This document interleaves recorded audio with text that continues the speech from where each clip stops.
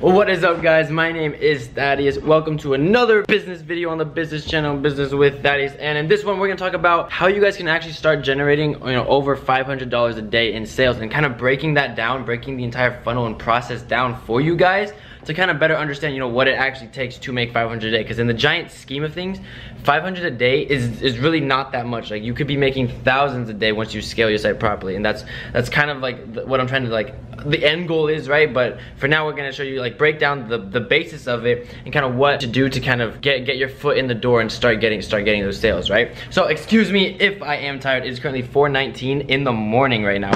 Haven't slept yet, and I'm recording this video for you guys to drop some more value. So let's just get started. I'm actually screen sharing this one, which I don't usually do, so that's the first. So let's start that screen share, right? I do want to give a very quick shout out to my boy Alex, who's I'm actually gonna have him hop on the channel and interview him. All right, but guys, literally just DM'd me on Instagram, guys. Literally from the course, he's made 4.87K in 1 week.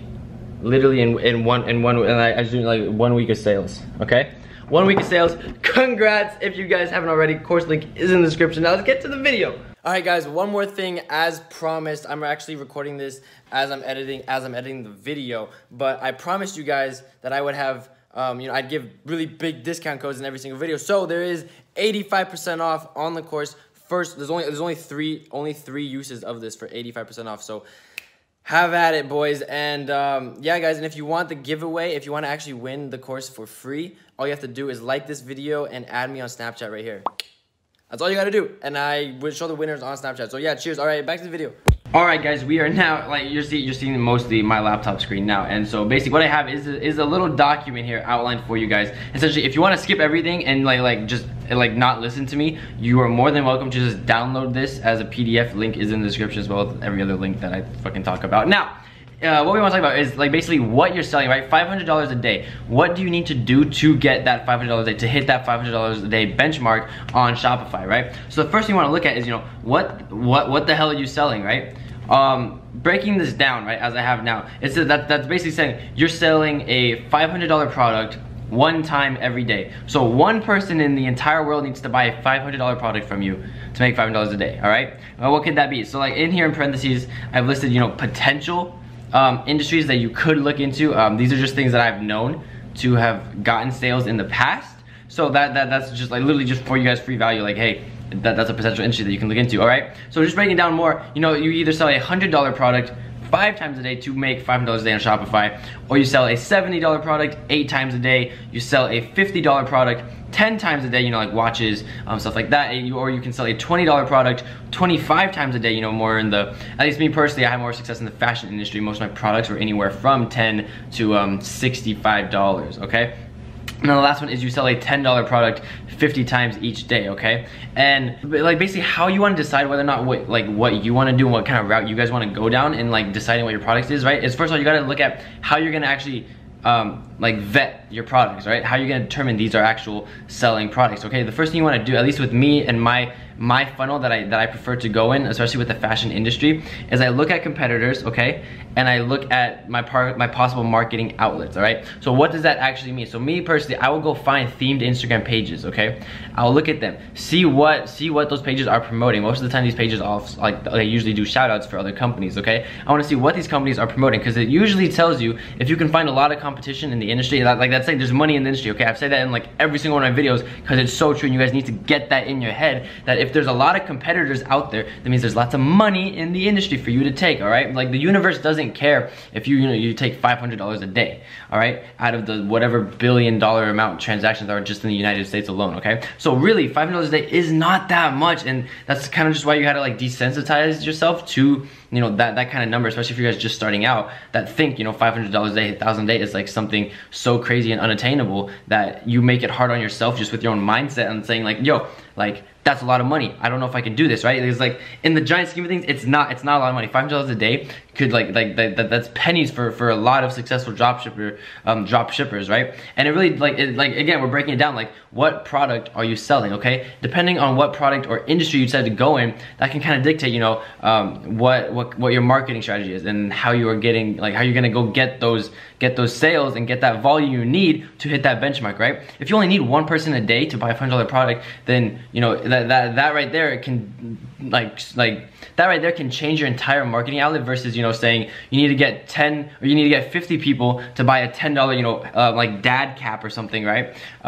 For $10, right? You need 50 people to buy a $10 product, or you need one person to buy like a kayak or a canoe. I don't know, right? So that right there, that's the first part that you need to understand, is like what are you actually selling on your site, okay? Once you've determined that, and once you've vetted that, again, you gotta look at your possible marketing outlets and your competitors, especially if you're going with the route that I teach, and like especially in my course, always plug, but basically, what you need to understand is I always look for competitors. I always look for noise in the industry, okay? Because what that says to me, because guys, it's dropshipping. Dropshipping is the easiest industry to get into, okay? So if you aren't, you know, if there's no competitors in the space, that's a red flag. That's not good, and that's something you should be worried about, okay? Now, literally, guys, I structured this in like a kindergarten fashion, like, you know, who, what, where, what are all the W's, right? So basically, now who is buying from you? Like, what is your customer profile kind of looking like, okay?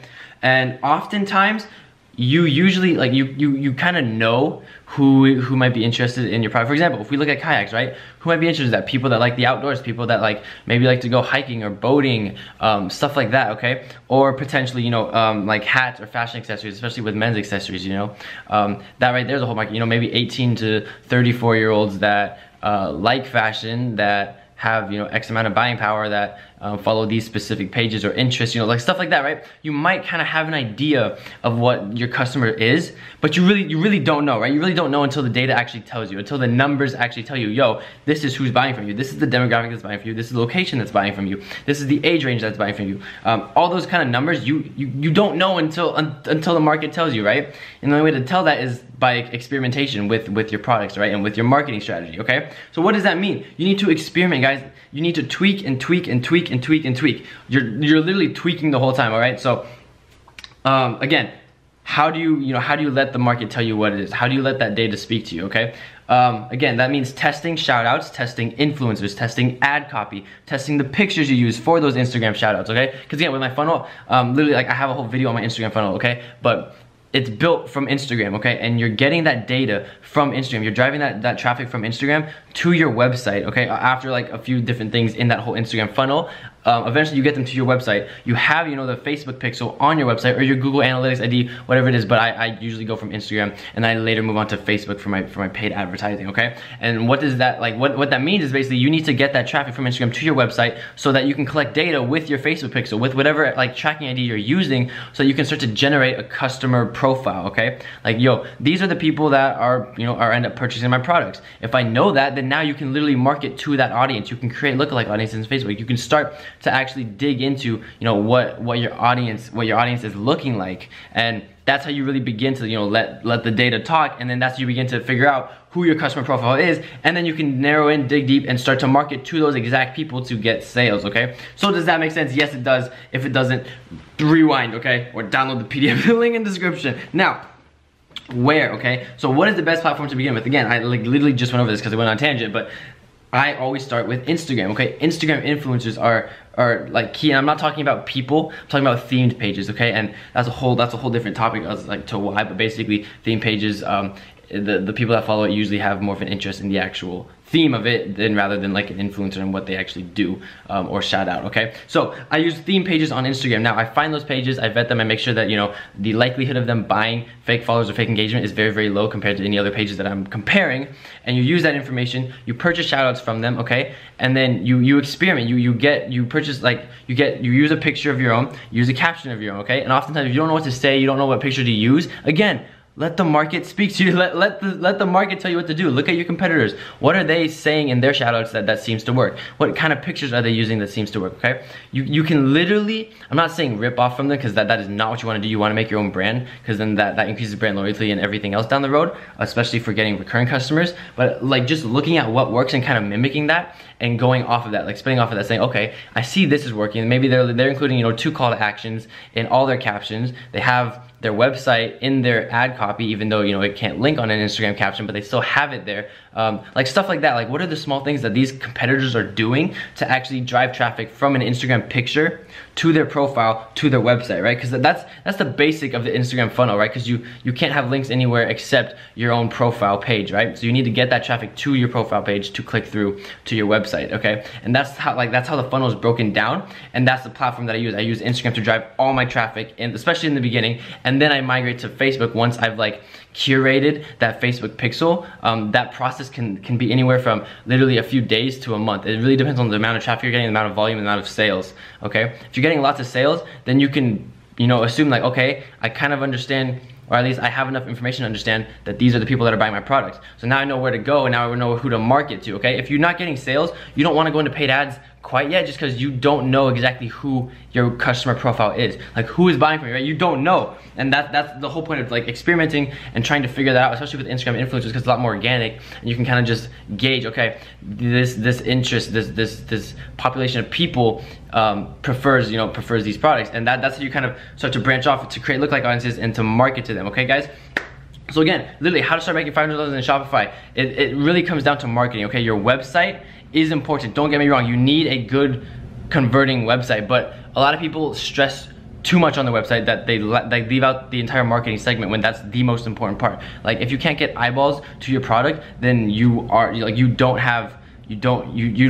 gonna make money if you can't get eyeballs. Like, you can have the best looking website in the world, but if no one sees it, then no one sees it. You don't make money. Okay, you can't convert with 0 traffic. Okay, you can't. Okay, so like, what does that mean? You need to learn how to market your products. Again, what I do is I use Instagram influencers, okay?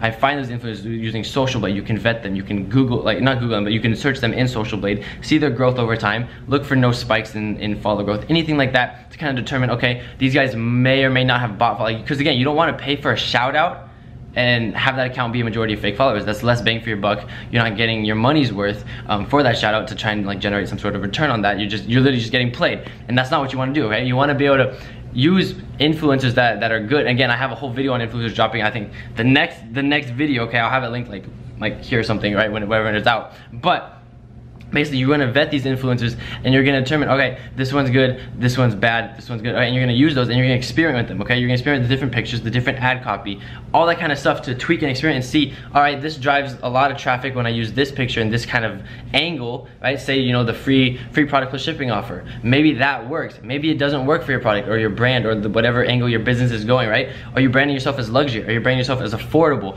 Are you branding yourself as, you know, affordable luxury? Like, literally, there's so many different angles you can play off of, but you just need to make sure there's continuity and flow in all of it. Your website, your Instagram, your social media profiles, they all need to be relevant and the same. They can't bounce from, you know, your website, or they can't go to your Instagram profile, right? Say you spend money on a shout out, you get their interest, they go to your Instagram profile, they're interested, they click the link, they go to your website is completely off, it doesn't resemble or have any sort of vibe that your Instagram profile did, and they bounce, they leave. All that money you spent on that traffic, on that shout out is gone, just because you didn't have continuity or flow from Instagram to your website. That's all why I keep all my websites very, very visual, just because Instagram is such a visual platform. You keep it that way. You want them to have some sort of familiarity or like likeliness when they move from a different platform, especially if they're going to your website for the first time. Like, that's your chance to make a first impression, all right? You take a girl out, and I don't know where I'm going with that analogy, but you want to have a good first impression, all right? So that's kind of what you guys want to do.